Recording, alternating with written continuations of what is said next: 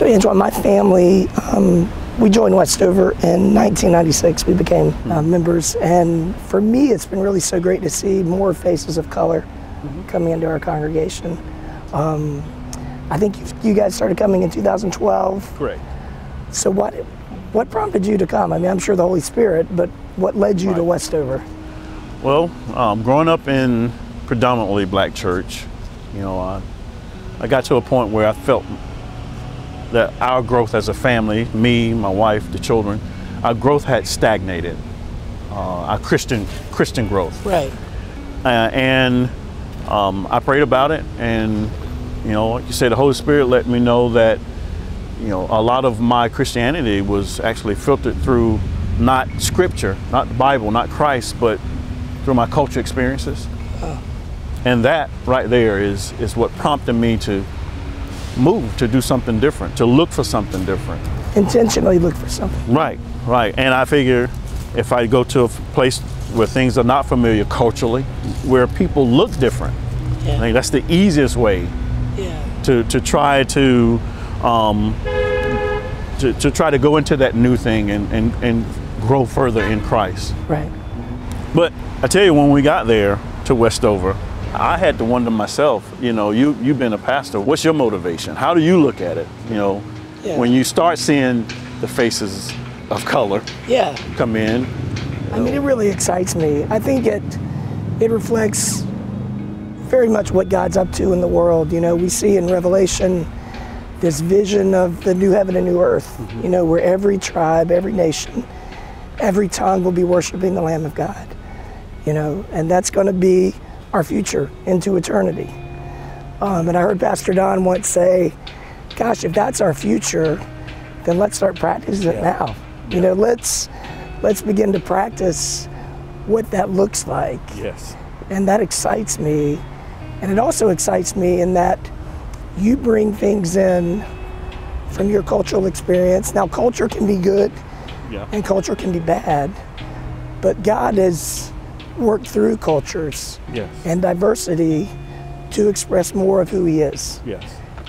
And so you have things to share that I need, you know, to help me more to grow into the likeness of Christ.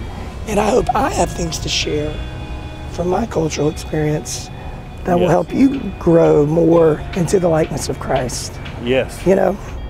So I'm wondering, you know, as you guys have come to Westover and you've engaged in building relationships across racial lines, what has been the most challenging and the most encouraging thing as you've engaged in Christ-centered racial reconciliation?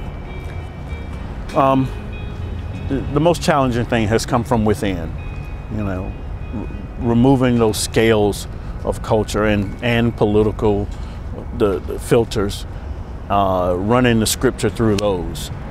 That's been a challenge because it's what you're used to. It's who you are basically with culture. Jesus set the example. He went to different cultures. He went to different events with different cultures, and he got the dirty looks from his people. He went to the weddings. He talked a lot about Samaritans too. Samaritans. He would lift them up as examples. Right. Of this is how you should live. Right. And even his disciples gave him, you know, sideways looks like, why are you hanging with that person, or why are you dealing with that woman? So Jesus set the example on, you know, breaking the mold of racism and the stain that can, you know, place on our walk with Christ and in our hearts actually. Get around some people that look different than you. Yeah. And don't shun away from, you know, those invites from people that look different. And sometimes press in, because when you can do that, you know, you'll get into differences, you know, different cultures, different likes and dislikes, and different experiences. You know, start on the surface. You know, he looks different, she looks different, they look different. Hang out with them. But yet we're united in under the Lordship of Christ, where we just don't say we're a body of different colors, but yet we are learning from each other, all for the purpose to reflect His glory So others in the world will say, gosh, there's something different about this church. And the difference is it's Christ. You know, that Christ has gone before us, justifies us to the Father, and then calls us to reconcile with one another. And that's a beautiful thing, I think.